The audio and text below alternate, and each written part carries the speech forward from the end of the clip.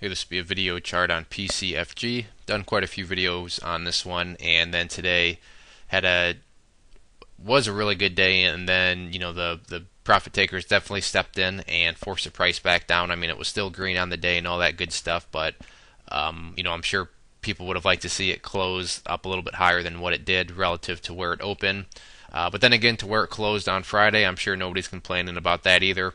But I want to get the chart broke down here, and that way everybody can kind of have an idea of what's going on, at least from the technical perspective. So the first thing I'm going to start off with is, because I had a lot of the kind of longer term players asking about, what does the chart look like now that this has happened? And really, the easiest way to address that question is simply to watch this trend line right here. Now, why is this trend line important? I'm going to make this extra thick because it is a very important trend line.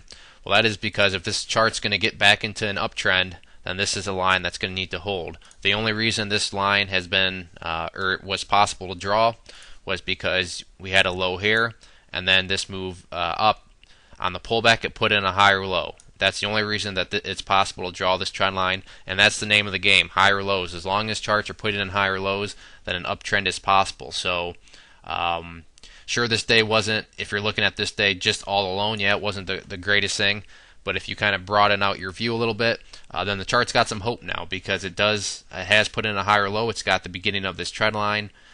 So we'll see what happens. Now, does that mean that this is for surely going, back up to 10 cents? I don't know about that. There's still a lot of work to be done. But as long as it can hold this portion of the trend line now as time goes on, then that's going to be a sign that the bulls are gradually gaining more and more strength. So keep your eye on that trend line. That is definitely the key level of support. Now, in terms of resistances, the one that got you today was just the good old famous 50-day simple moving average, which is that purple line there. That's one of these. You can see it knock down the price up here. So it's it's struck before, and it strikes all over the place within the world of charts. So not the end of the world that the 50-day knocked you down, but this is going to be the level to keep your eyes on in terms of resistance levels and what you want to see the price close above. Intraday, yes, you did break above it, but at the end of the day, when we're looking at daily charts and so forth, we care about where the close is, and the close, obviously wasn't above it. But if the bulls can get up here and start to put some closes above this level, then that's really going to bode well for the chart. But going back to the first point I was making, the chart is going to gain the most strength and start to look the most attractive if this trend line can hold.